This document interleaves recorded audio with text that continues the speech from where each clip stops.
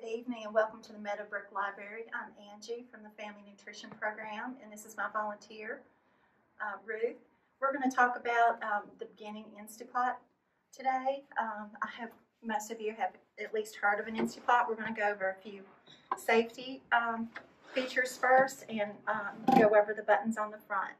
The Instapot is actually a pressure cooker, and that's what causes the food to cook so fast and come out so tender. So one of the things is we need to be careful of the sides being warm. This is the top of the cooker. There's a knob here that says sealing and venting. When you start to cook, you want to make sure that that is turned on sealing. When it is on venting, that is when the steam is going to come out.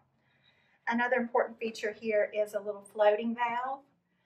When that floating valve is up, that means there's steam in the pot, and we want to make sure never to open the lid when that valve is up. Each Instapot is different. They have different buttons on here for things like rice, multigrain soups, meats, poultry. There's also rice cakes, and cakes are actually come out really good and moist in the Instapot. And steamed vegetables and fish. Another safety thing we need to keep in mind is we should never fill the Instapot over 3/4, and that's this max line here. If we're cooking beans or pastas, those frothy foods that will bubble up, we want to make sure that we only do that half.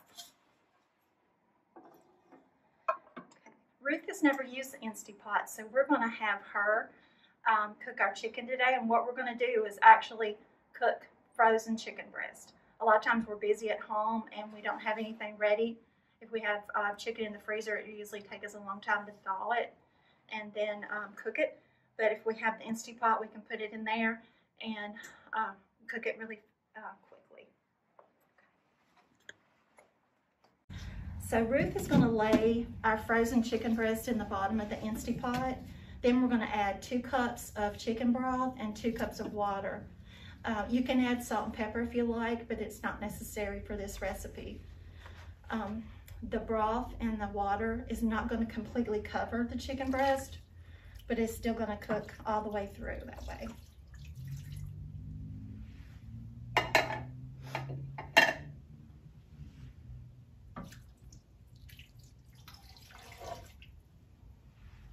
Okay, we only have 1 cup of water. Mm-hmm.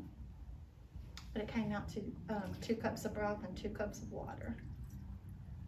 So we need another? No, we actually use the extra half in there. So now Ruth is going to put the lid on the Instapot.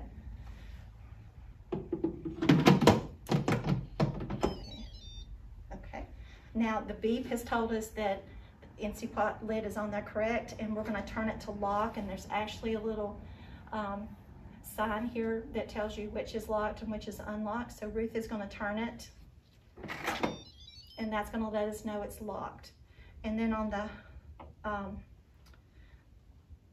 flipper up here, we want to make sure it's to sealing. And once it's to sealing, she's going to go down here on the front and press the button that says manual.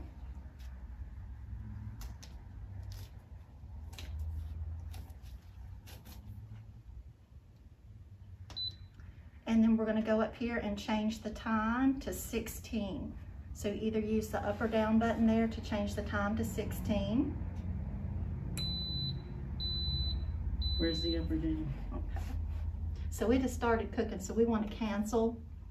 Okay. That's okay. And then we're going to push manual again. Manual again. And then it says 30 minutes, so we want to do less. So we'll do the down button right there. Until we get to 16.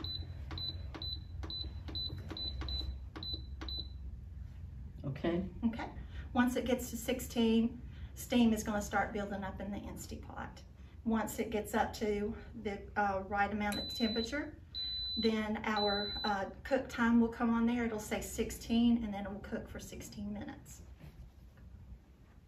So our Instapot has reached temperature, and now it started at 16, and it will count down, and that will be our cooking time. If you look on top of the Instapot, you'll see that the floating valve is up, and that's when we never want to try and open the Instapot.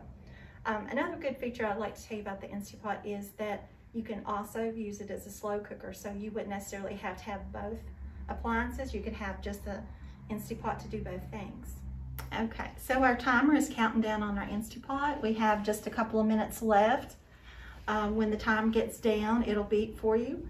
And then there's 3 different ways you can release the steam from your Instapot. The first one's natural release. That's when we'll just let the pot sit and release the steam on its own. Usually it's 10 or 15 minutes to do that. Then you have a semi-natural release where we let it sit 10 minutes and then flip the valve and let the steam come out. And then you have quick release. With quick release, you just flip the switch, all the steam comes out at one time, and that's what we're gonna do today. So how many minutes do we have left, Ruth? 2 minutes. So we have 2 minutes. What we're doing today with our chicken, there's a lot of things that we can do with this. If you're cooking this amount of chicken at one time, you can meal prep with it. You can shred the chicken up and have chicken tacos, make pulled chicken sandwiches. You have chicken that you can use for casseroles and soups, chicken salad.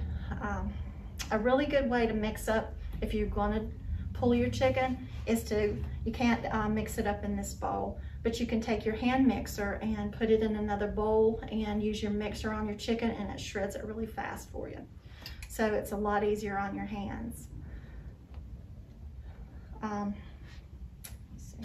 it's really important, I think, when you're releasing the steam out of the Instapot to make sure the kids are out of the room, just in case. Most of the steam goes up, but it kind of, you know, I don't know about you guys, but my kids were unpredictable when they were little, so it's just better to have them out of the room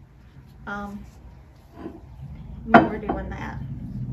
So we've reached time. What we're gonna do is our valve is still up. So we're gonna do the quick release. So Ruth is gonna put the towel over. And then she's gonna flip the switch. And what the towel does is keep the steam from being so much all at one time.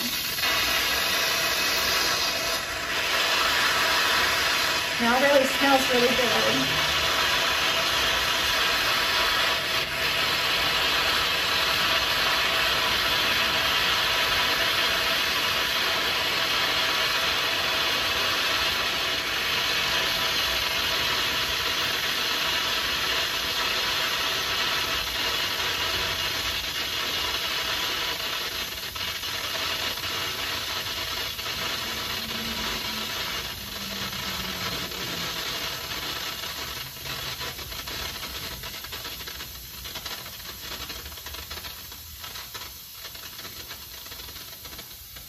What we're going to do is check our little floating valve and make sure it's down.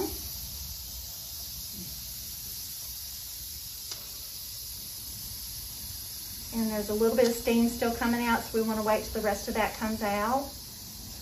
And it's slowly going down.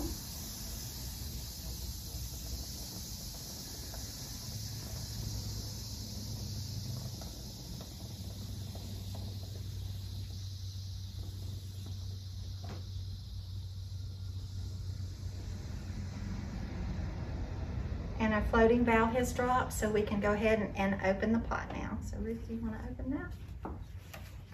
This way? Mm-hmm. A little bit further. There you go. All right. And so we always want to check and make sure our chicken is completely done. So what we're going to do is take one out and put it on our plate and use our meat thermometer to check.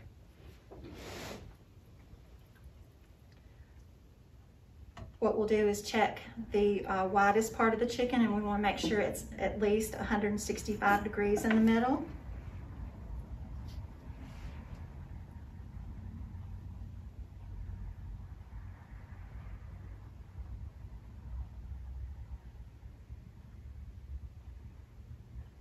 If for some reason it didn't reach 165, what we could do is put it back in the pot and cook it for another 5 minutes.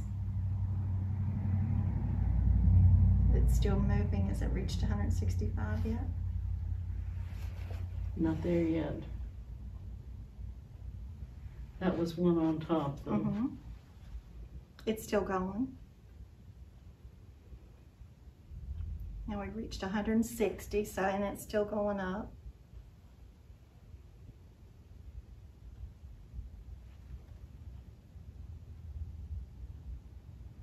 All right, and I want to show you guys how easy this is to shred when you're done. See, it comes right apart and it's really tender and juicy.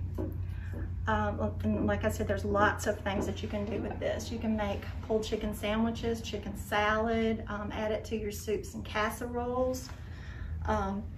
It would be a really good way to make chicken and dumplings. You're going to have a good broth in here. If you meal prep, this is a good thing to use too. You can always save your broth back. A good way to do that is put it in the ice cube tray and you have it in the freezer, and that way you're not wasting anything and you don't have to buy the pre-canned things. But I hope you guys learned something today. If we have another in the series, we'll do something a little bit more complicated. But I want to thank Meadowbrook, for having us here today, and Ruth for helping us.